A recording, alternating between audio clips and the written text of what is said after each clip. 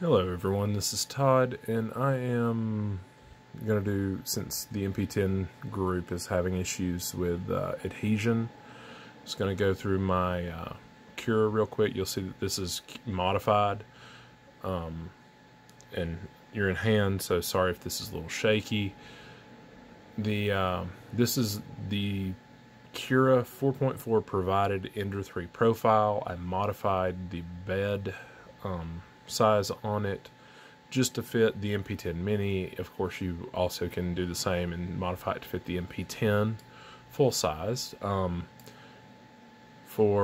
have print cooling enabled, of course. I don't have support because I'm going to be printing a rock, but build plate adhesion.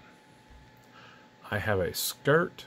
I have 3 skirt lines that are 10 millimeters away from the object, and the minimum length is 250 millimeters. That is the only thing I have. I don't have a brim or a raft.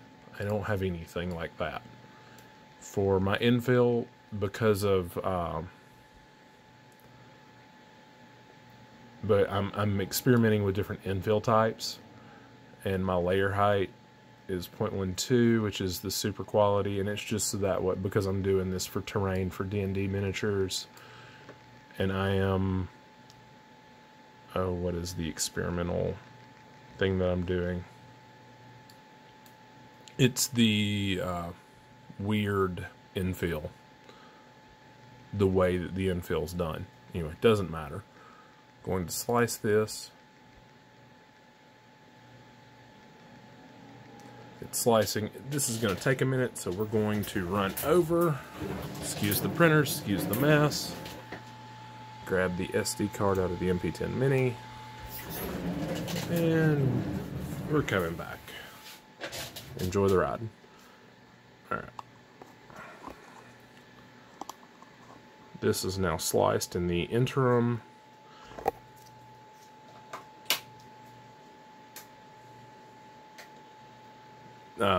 To show you the weird infill that I'm talking about.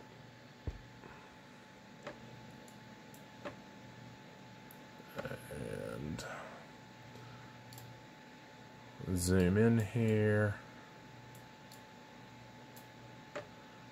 And it's the infill that changes density based on how close to the edge it is. So it takes it a little bit to calculate. And we're going to save to removable drive. Save as rock 1. By the way, this particular rock is from the Lost Adventures Kickstarter. And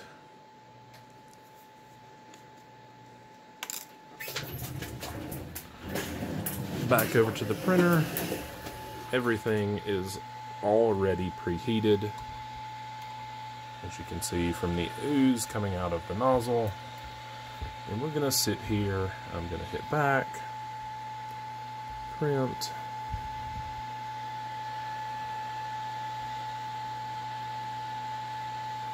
rock 1.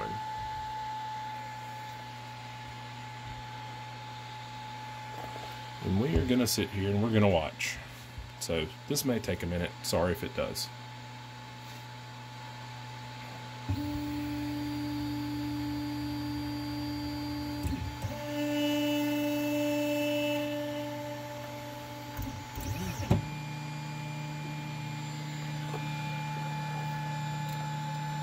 And again, you're in my hand, so sorry about the shakiness.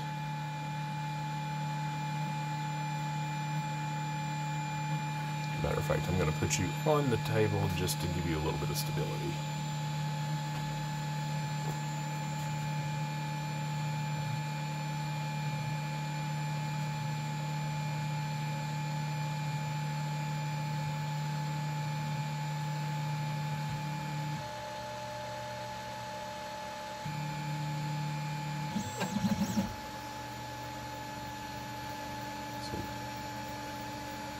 People wonder, this has been coated twice with the glue stick. It was cleaned before this print.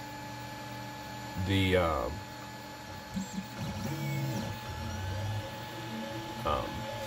you'll see that nothing is coming loose, and that's just the skirt. See, it did come up over here.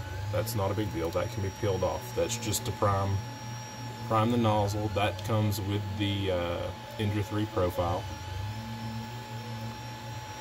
And you'll, as I said, you'll notice that I don't have the black layer, or the black bottom sticking material stuff that they put on it. Build tack. It's fake build tack. Anyway, I killed the adhesive on mine trying to print ABS, and so I removed it and used Goo Gone to remove the adhesive, and I just used the glue stick, and that's it. When you set your offset, the more things you have between the metal and the nozzle, the higher your offset will be. You'll notice on this that this is not, this is thinner than this over here. That's okay. This, everything changes over time. This is just a high spot. That's a low spot. Those are low spots. As long as everything sticks, everything is fine. We're not going to sit here through this whole print because you don't want to see a 4-hour-long video of a print. That's boring. But you'll notice that it will start doing layers here in just a moment. We're going to slide over to the last print that I actually posted, and that's what the bottom looks like. You can see the individual lines. They aren't ridiculously, oh, I think my camera's trying to spin. They aren't ridiculously squished. They're not ridiculously, ran into each other. They are in places where there was a high spot, but overall it is flat. There's nothing special about it, and it is all about setting that offset with and running the auto level routine. So I've written this down several times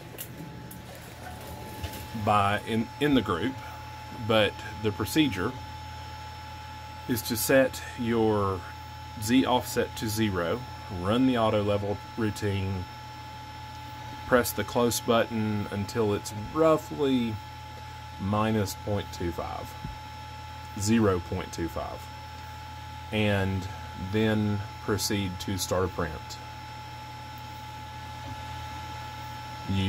If it doesn't stick, which it most likely won't, hit the close button 3 times till it's minus 0.28.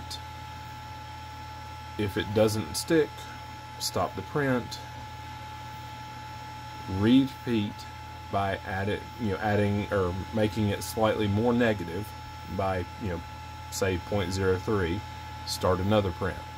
You repeat this process as you slowly take up the distance between the sensor on here and the tip of the nozzle here. And eventually you will lower it down until you get adhesion that you expect. Multiple things can also affect this. Heat.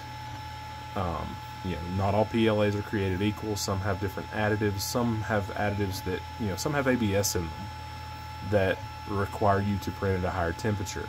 And you'll find that you can even like acetone smooth PLA because it has ABS in it, because it's a recycled plastic. A lot of the times, a lot of your non-virgin filaments will end up having a lot of recycled content that changes the way it works because they don't even know what's in that recycled content. Anyway, tangent, sorry. Everyone have a wonderful Happy New Year's, because I believe today's January 2nd, and see you on the next one.